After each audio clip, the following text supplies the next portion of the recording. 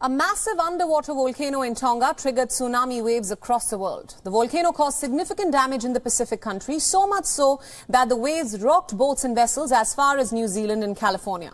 Welcome to Beyond's Climate Tracker. My name is Priyanka Sharma. Let's begin now by telling you about the Tonga volcano.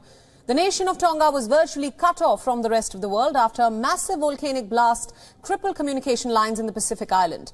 The explosion has also stalled all emergency relief efforts as of now. It has been 2 days since the Tonga volcano exploded.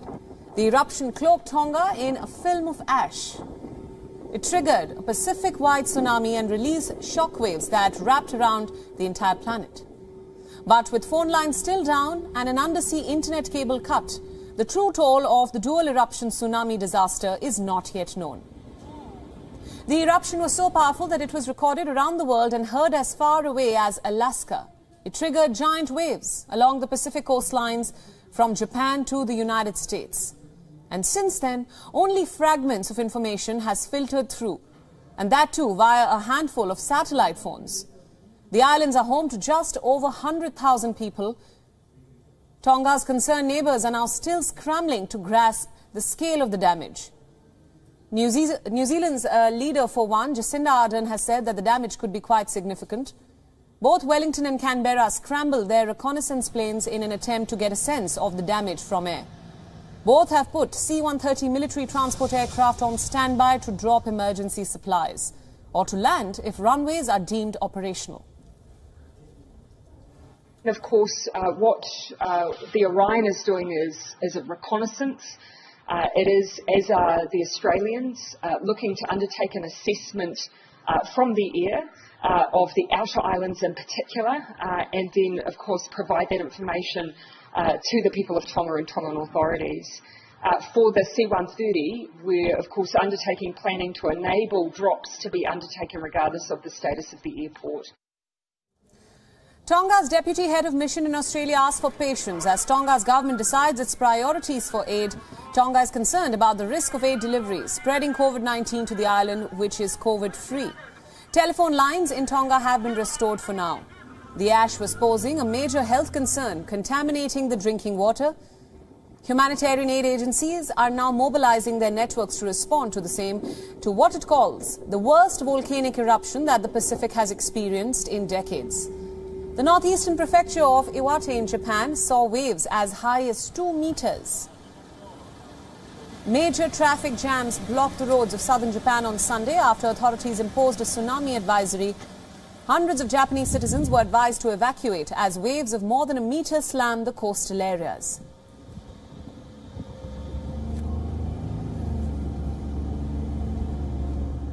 Staying with the story, Tonga's former chief geologist has now described the eruption of an undersea volcano near the Pacific island as absolutely unique. Speaking from Nottingham, Professor David Tappan explained that the region had not seen such an explosive eruption previously. Listen in. Yes, this is absolutely unique in my experience. As you said, I mean, I've lived in Tonga for 5 years, worked in the Pacific and on tsunamis for 40 years. And whereas Tonga and that area of the Pacific, we know there are tsunamis, there hasn't been an event from a volcanic eruption and such an explosive eruption previously. So this is a big surprise. From what I can see, there were warnings given. The main island called Tonga Tapu, there's the capital, Nuku'alofa, and some of you will have read that's where the king lives, and his palace is right on the coastline. And looking at this image here, you can see that it's low-lying. The wave is coming in. It's pretty impetuous. There's no warning, but it's quite low. But the authorities acted immediately, and they've been warning people on the coast to evacuate. So there was a big surprise, but a really impressive response and evacuation of people who are living on the coastline.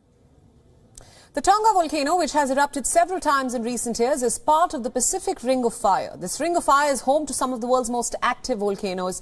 The current events in Tonga may just have been a warm-up for the region. Specialists and experts now say that there could be further activity to come with several weeks or even years of major volcanic unrest. Take a look at this next detailed report. Most of the world's volcanoes are found around the Pacific Ocean's Ring of Fire, a meeting point of tectonic plates and an area of intense seismic activity. Tectonic plates are massive slabs of rock making up the Earth's surface. Constantly moving on a hotbed of magma, volcanoes form in two ways at their boundaries. Plates sometimes collide, causing one to slide beneath the other. This is called a destructive boundary. Pressure and heat created by this movement force magma up into the cracks in the rocks until it explodes to the surface as lava, causing a volcanic eruption. Molten rock, debris and gases from the Earth's interior are also emitted, either from the main crater or from secondary vents. Plates can also move away from each other at so-called constructive boundaries. In this case, magma rises to fill the gap, creating a new crust. When this happens under the sea, volcanic islands are eventually formed. Volcanic activity can also occur underneath tectonic plates in areas known as hotspots, when magma escapes through localized melted molten rock.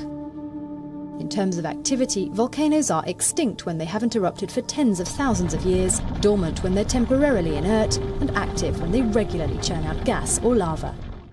WION World is One is now available in your country. Download the app now and get all the news updates on the move.